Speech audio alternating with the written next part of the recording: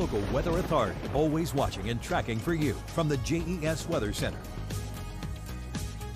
Good afternoon, everyone. Staying fairly dry for now, but there's rain right to the west of us. It's going to head our direction, bring some storms through the afternoon. Now, we do have a little bit of extra cloud cover from the highlands down towards the NRV. Whitfield at 82, Hot Springs at 77 because of those clouds. Meanwhile, further towards the east, temperatures are in the mid to upper 80s. South Boston 87, Lynchburg 89. There is cooler weather towards Indianapolis, Chicago into Minneapolis, and then it gets hot in the plains because the cold front slides down towards Memphis and then takes a northeasterly turn. That's where we're seeing the rainfall right now. The front's kind of stalled out, so it's not moving anywhere. We're mostly bringing on air from the Atlantic, which isn't extremely hot. We're not getting the 90s that they've got in Texas, but we are going to see high temperatures around 90 degrees consistently, like what we saw yesterday and really through a lot of this week.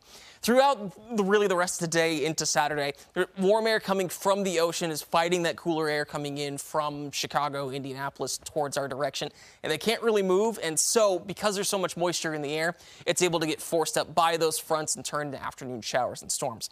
By 2 p.m., our showers are pretty widespread. Southside is a little bit extra dry, but between especially 3 and 7, we've got our chances for storms. That starts to ease off by 8, around 9 o'clock, there's some heavy rain left over, but a lot of it is moving off towards the east at that point. Saturday morning, we stay dry again. By 2, 3 o'clock, we've got showers. Storms come in the afternoon. I think we might technically have more storms today than we've got tomorrow, but they're going to be pretty similar.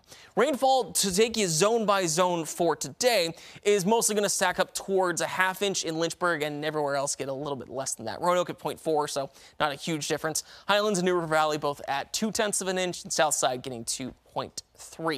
Now, as far as the Storm Prediction Center's severe weather outlook, it's got our region in the level 1 marginal risk for storms today.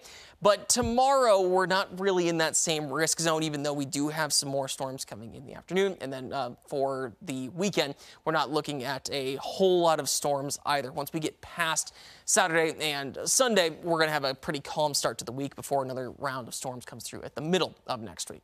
Overnight, our temperatures are back around 70.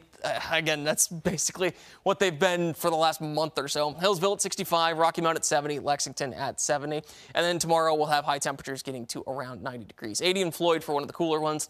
Roanoke at 87, Lynchburg at 90.